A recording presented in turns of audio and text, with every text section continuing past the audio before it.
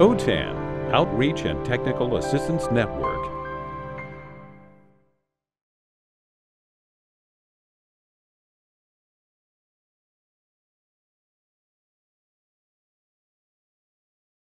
Good afternoon, everyone. Thank you for joining us today for an update on the California Adult Education Course Approvals process. My name is Renee Collins, Director of Adult Education at Sacramento County Office of Education. I direct the Outreach and Technical Assistance Network and the SCOE arm of the CAPE Technical Assistance Project. I want to take a moment to thank the team that helped update the course approvals site. From CDE, Dr. Carolyn Zachary, Dr. Corey Riola, and Neil Kelly. From the field, we have two OTAN subject matter experts, Yesenia Delgado Lorenzo and Francisca Wentworth. And from OTAN, we have our development team members, Yolanda O'Shea and Angela Steele. Today, we're going to review the changes that have been made to date to the site.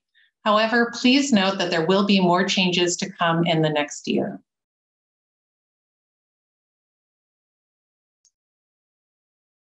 So in the next hour, we will address the following agenda items.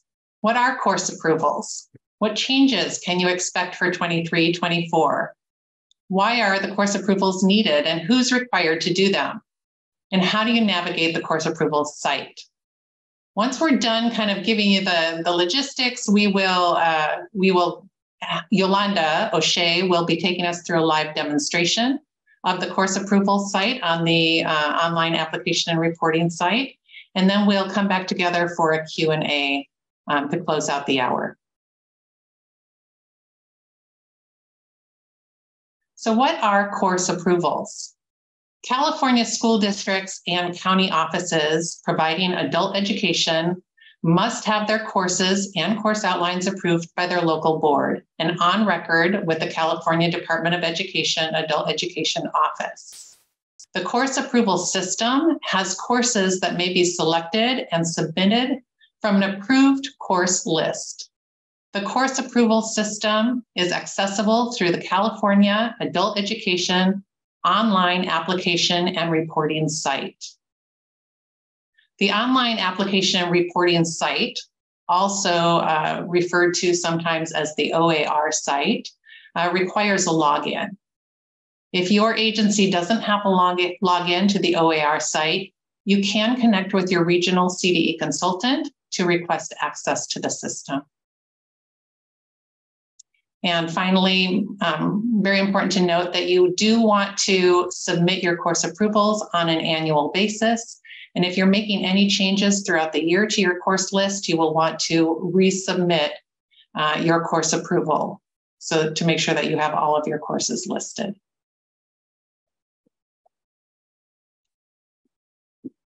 The following education code governs the course approval process. The State Superintendent of Public Instruction is required to establish procedures for K-12 and County Office of Education adult schools to secure course and program approval. This is part of Education Code Section 52506. And this is why the course approvals site was developed by the OTAN team and CDE. And then Education Code 51056, a course of study for each adult school shall be prepared under the governing board of the district maintaining the adult school and shall be subject to approval of the CDE if those classes are offered for state apportionment. So this education code has not changed, but we wanted to make you aware of it and know that the course approvals are really specific to our K-12 and County Office of Education adult schools. All right, some of the changes that you can expect for 23-24 include the first bullet, a change to how we refer to course approvals. If you've been with adult education for a number of years, as I have, you may have heard of course approvals referred to as the A22 or the A22 process. We have retired this term and will now refer to the approval process as simply course approvals. In the case that there have been additions or changes to education code, or we just want to let you know what education code to reference, we have updated that language in the course approvals.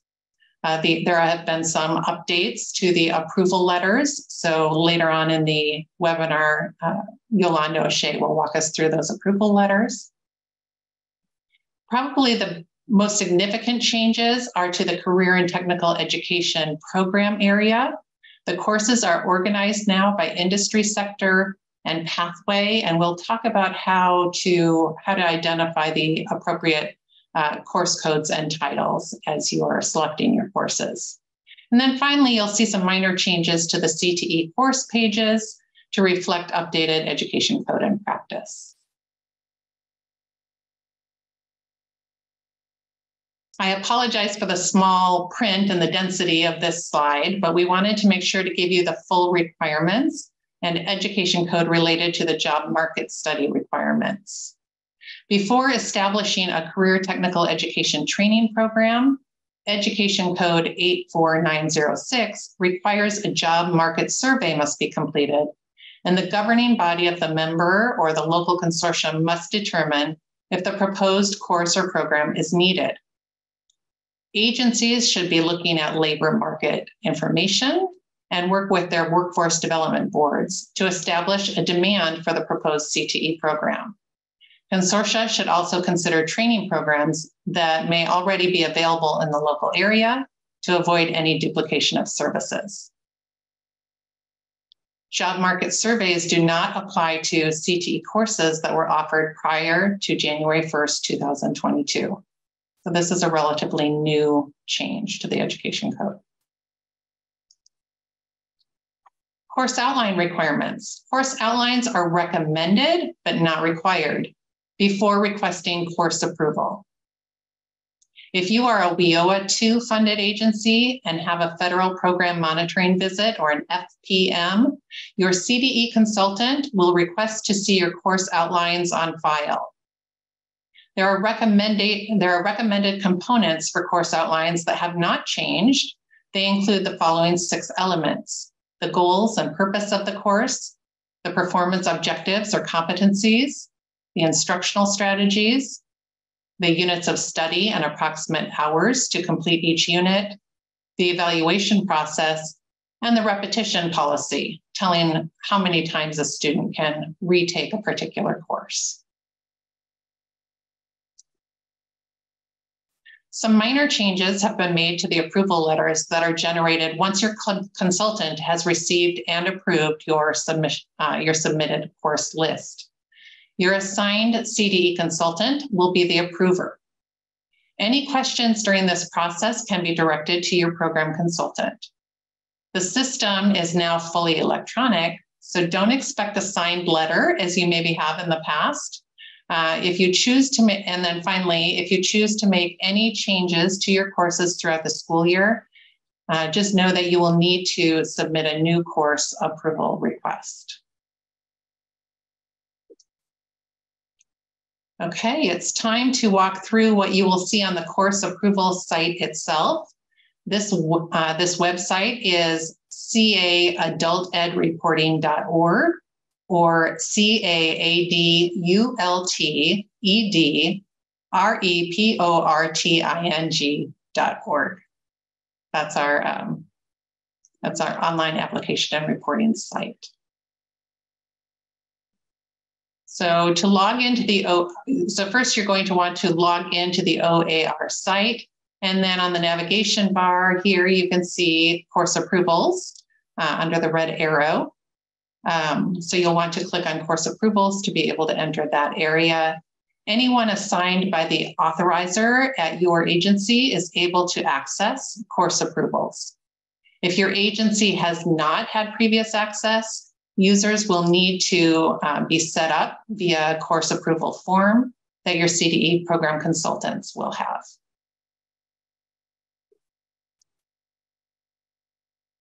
Once you're logged into the system, you'll see a navigation bar on the left. And the home button, this is where you will see an overview of the requirements for course approvals. Under select courses, you will be able to select the current fiscal year. In our case, it's 23-24, and then you will be able to go into the area where you will select your courses. Once you select your courses, you can review your course list. And if you need to make any edits, you can make it directly from this page. And then finally, request approval. So you will want to make sure that you click the button that says submit the list for CDE approval. If you do not click the button, your consultant will not receive it or be able to approve it. And then finally, once it is approved, you will be able to go to this tab, Approval Letters, in order to access the electronic version of the approval letter. You can download the letter or email it to yourself. You will also be able to see any previous letters from prior years.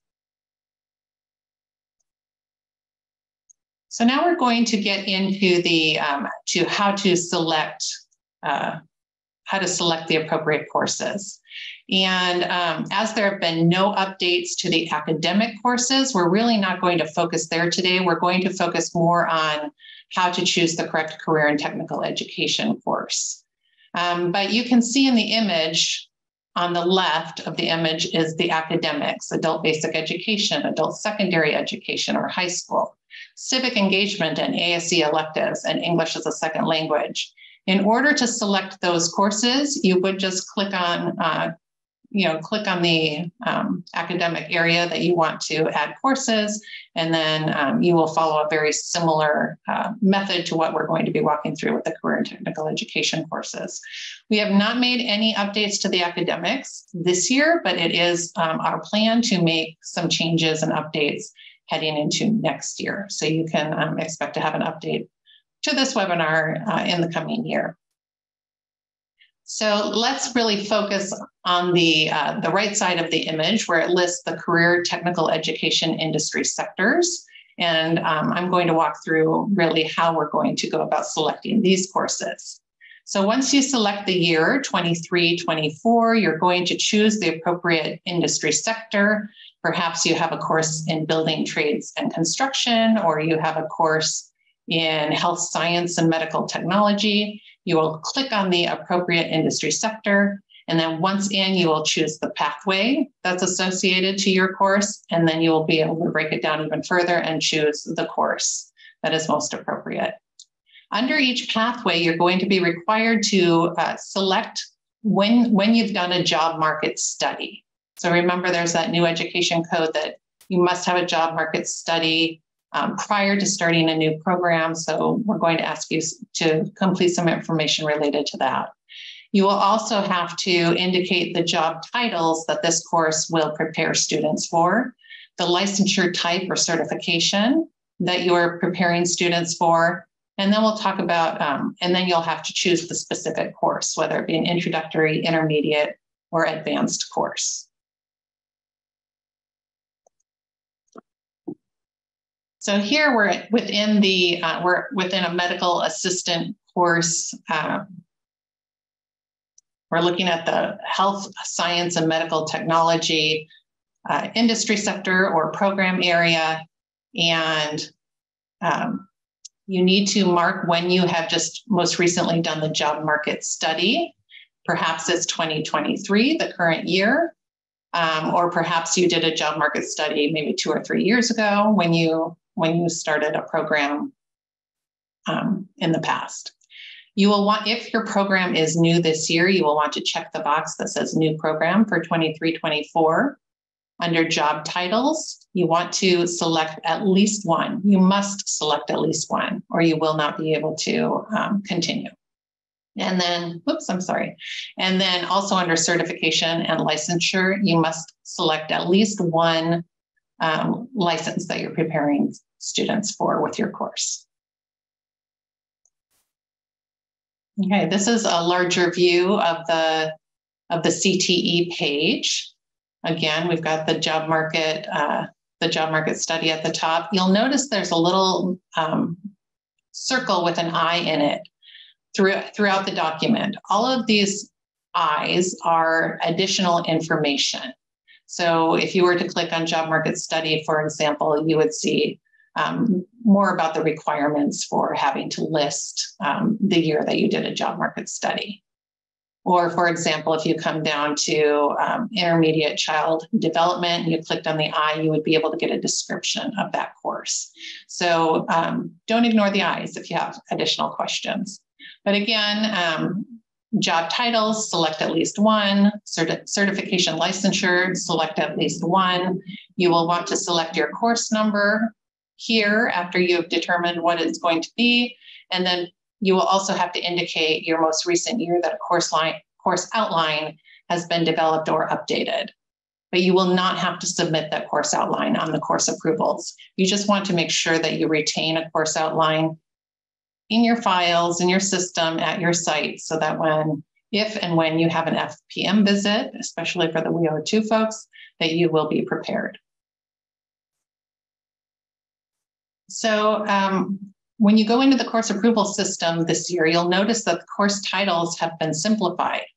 Courses under each pathway are now divided only into 3 courses: an introductory course, which is an overview of the pathway, a concentrator course, which is the intermediate level course or courses, and then capstone course is the advanced level that leads to licensure. So many of our agencies, we have short-term CTE that generally doesn't take more than a year to complete and must lead to licensure of some type or certification.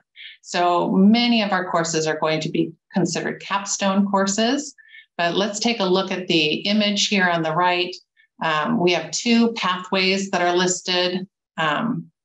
Under the health science and medical technology industry sector, we're seeing mental and behavioral health and biotechnology. You see the simplified course structure: introduction to mental and behavioral health, intermediate mental and behavioral health, and advanced mental and behavioral health. If you know that you have a course that ends in some type of licensure or certification, you are going to choose this course. This is the course that you are offering. But maybe you have 2 or 3 courses that lead to that capstone course where you're going to get certification. Then maybe you will have an introduction to mental and behavioral health as your course number 1, intermediate mental and behavioral health as course number 2. And then once the students are at the point where they're ready to get their certification, you would have the advanced mental and behavioral health course.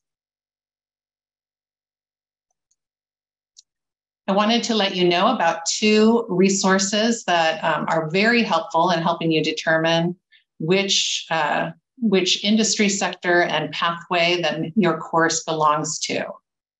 So the first resource is the CTE Model Curriculum Standards.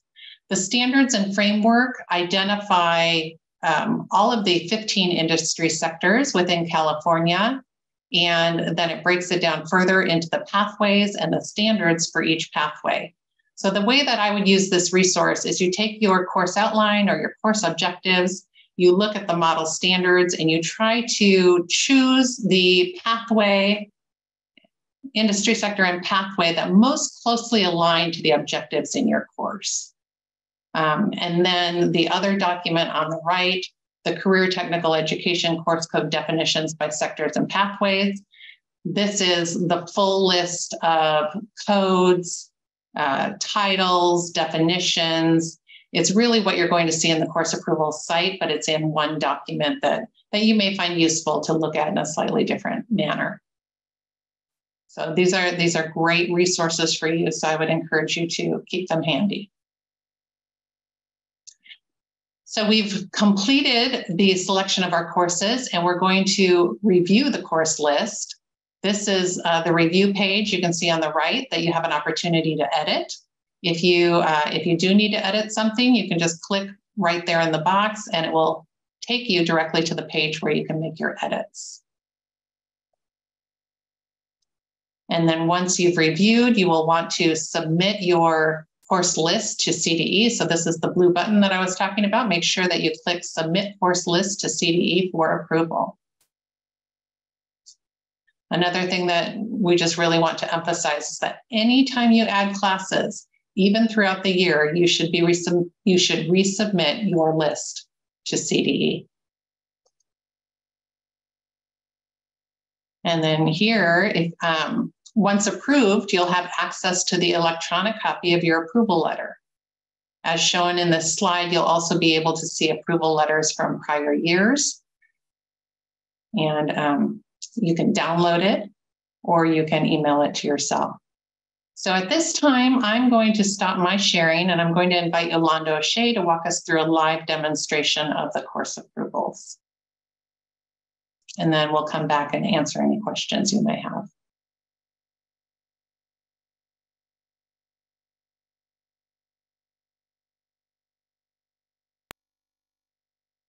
Okay, good afternoon, everybody.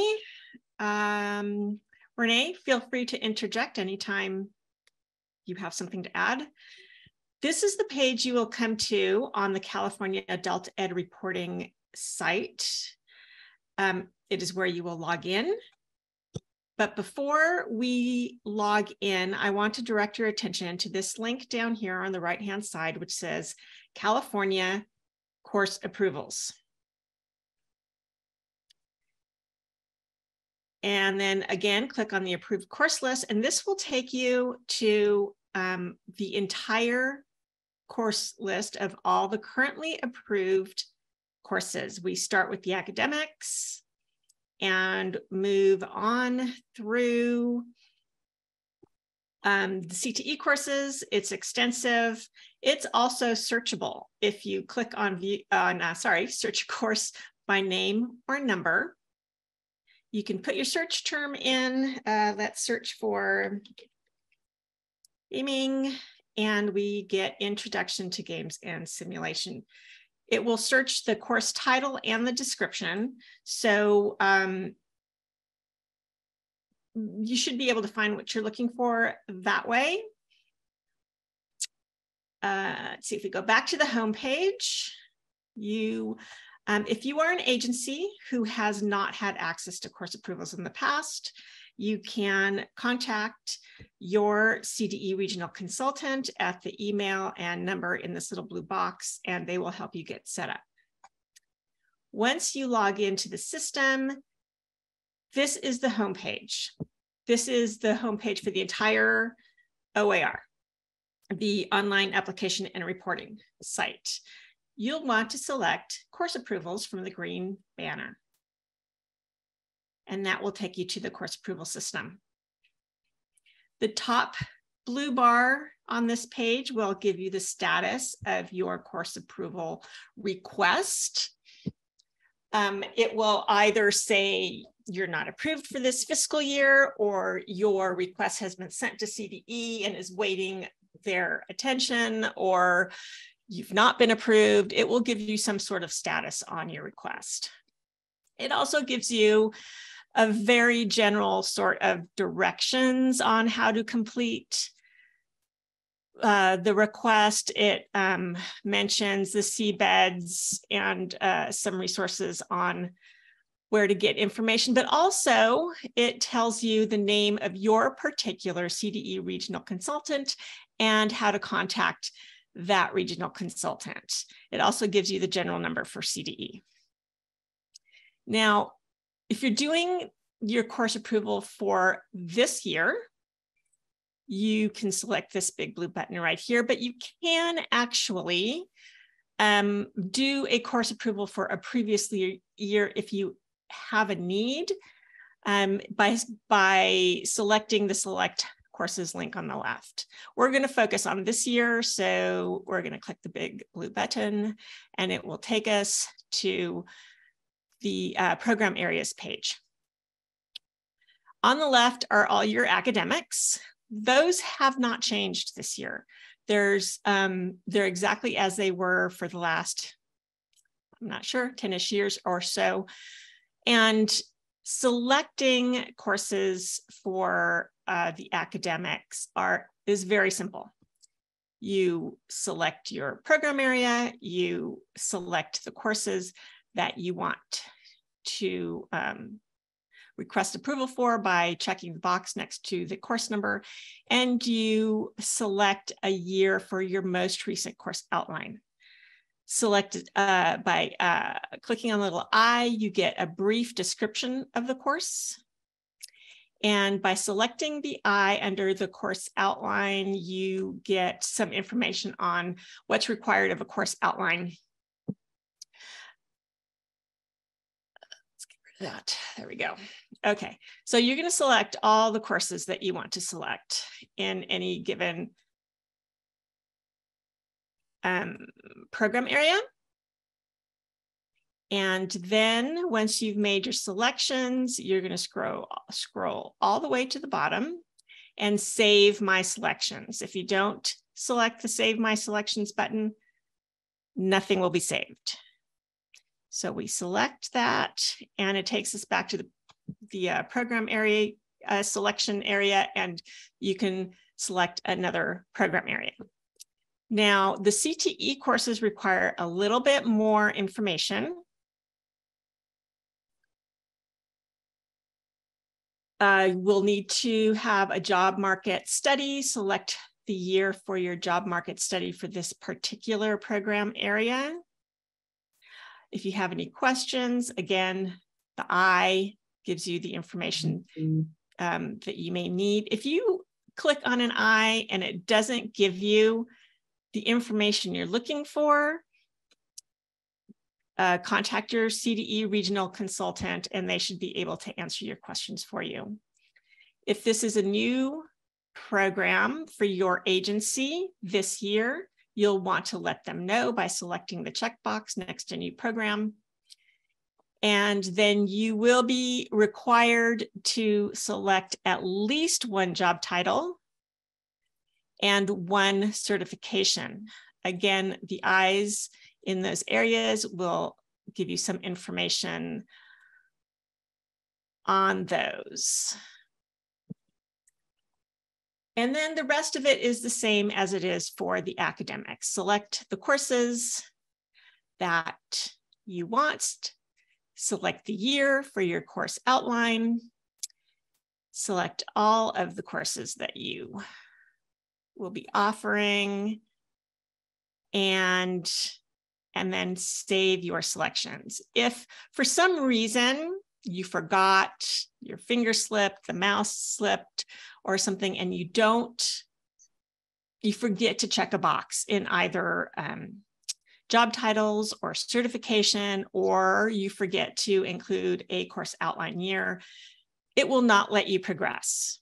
It'll just bring you right back to this page with an error message telling you that you must have at least one certification or one job title, or you forgot your course outline, or whatever it is that you forgot to do. It won't make you guess. It'll tell you what to do. And then you save your selections and move on to the next area. So all of the CTE courses are going to look basically the same. You make your selections and then save those selections down here. There we go. Now, once you've made all the selections you're going to make, you go to your review course list, select this fiscal year, and it will give you a list of all the courses that you selected. It gives you the course name, the course number, the course outline year. In the CTE courses, it will tell us the job market study date and whether or not it's a new program. Also, if you need to make a change, you selected fundamentals of art, but you didn't really mean to do that. Select edit, and it takes you right back to that page.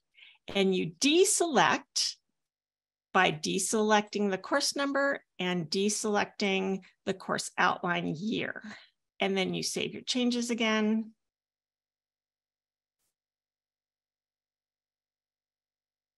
And then we can go back and review that course list again. Make sure it's exactly as you want it. You can add and subtract courses anytime you want. All year long, the system doesn't close except at the switch of the fiscal year for a couple of days. To request approval, once you have your course list the way you want it, we click on the request approval link, and you must click this big blue button. By doing so, it sends an email to your CDE regional consultant, and they will know to go check the system and approve your request. Now, if we go back to the home page now, it will tell you that your course approval for this fiscal year is awaiting CDE action. Please check back later. And when it receives that action, this message will change and it will tell you what their decision was. To view current or past approval letters, you just click on the link for that, and it tells you the fiscal year, and it gives you a link to the actual letter. This is what the letter looks like. It's in PDF format. It tells you the date of the approval, who it was sent to, your CDS code, who at the CDE office is responsible for your course approvals, and how to contact that person. And then it gives you a list of every course that you have received approval for, the course number, the name, the course outline year, and the study date. And it gives you, again, the ed code that is referring to course outlines. And I think that is it. Renee, do you have anything to add? I don't. That was great. Great recap. Yeah, thank you, Yolanda.